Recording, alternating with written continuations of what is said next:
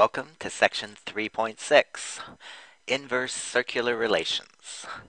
Here we'll be asked to find an angle given a ratio. At the end of this section, you should be able to answer these questions. What is an inverse relation versus an inverse function? How do we distinguish between inverse trig relations and inverse trig functions in our textbook? What is the relationship between the inverse cosine function and the arc cosine relation? What do we mean by principal value? How do we find solutions to the arc cosine relation graphically, numerically, and algebraically? Well, let's look at the problem we're being faced with.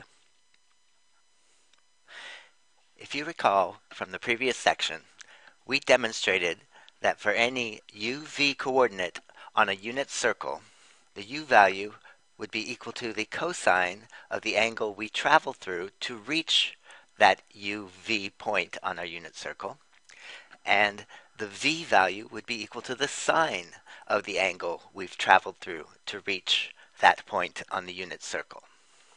So if we chose this point here, we needed to travel along the circumference or through this angle to reach that point u comma v. If we draw a reference triangle for that angle, we would see that the adjacent side is u and the vertical side is v, and since it's a unit circle, the hypotenuse is 1. So the cosine of our reference triangle angle would be u over 1, which is just the u coordinate. Now, if I ask the question, when is that cosine of the angle equal to 0.3, that's the same as asking, when is my u coordinate equal to 0.3 on my unit circle? And if we look at the unit circle, we can see that the first time the u coordinate is 0.3 is for this angle. However, there's an issue because that's not the only place on the unit circle where the u coordinate is 0.3. We also have this point down here in the fourth quadrant. So we have two answers. In fact, we have more than two answers because we could say that the first time is a certain angle x, but we also have coterminal angles with x that provide an answer to the question, when is my u coordinate 0.3? We also have the point down below, which we can see by symmetry is actually just the negative of my initial reference triangle angle. So we start with one angle, we see that there's some symmetry to get a second angle, and then we have all their coterminal angles as possible answers. This section will address how to express all those possibilities. Here's another way to look at the problem. If I graph the cosine function, as I have here, and then I say, when is that cosine function equal to 0.3? If I draw a line here at 0.3, we can see that there are an infinite number of times when 0.3 is equal to the cosine of x.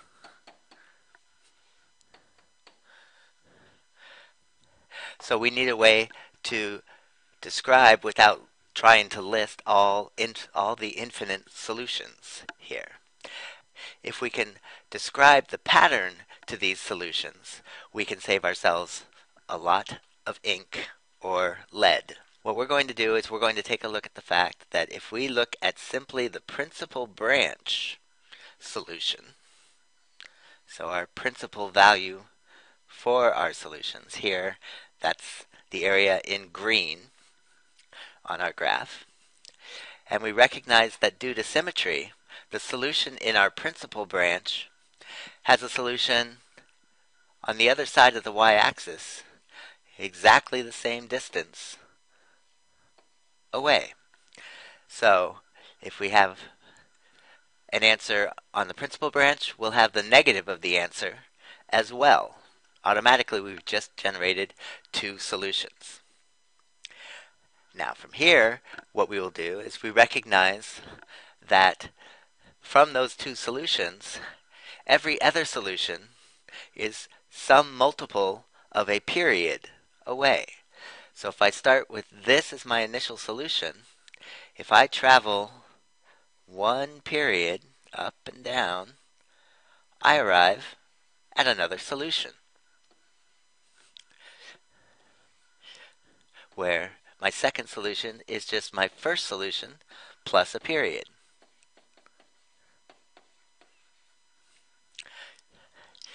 And if I take the other solution that I gained by symmetry, here, let's call that one A, my next solution for A is exactly one period away from my first solution,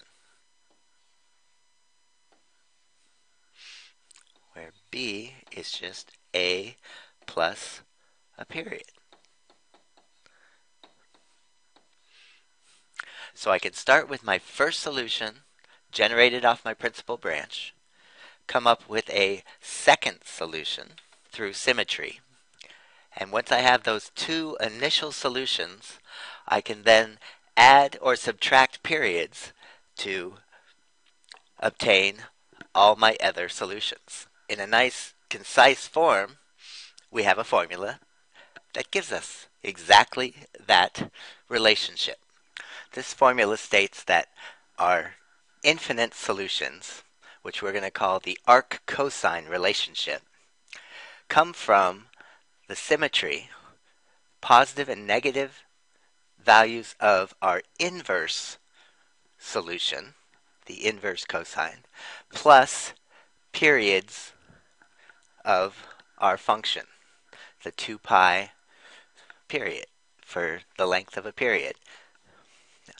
Note that for the arc cosine, all our answers will come in opposite pairs, plus their coterminal angles. Okay. That initial value that we get off the principal branch is called the principal value.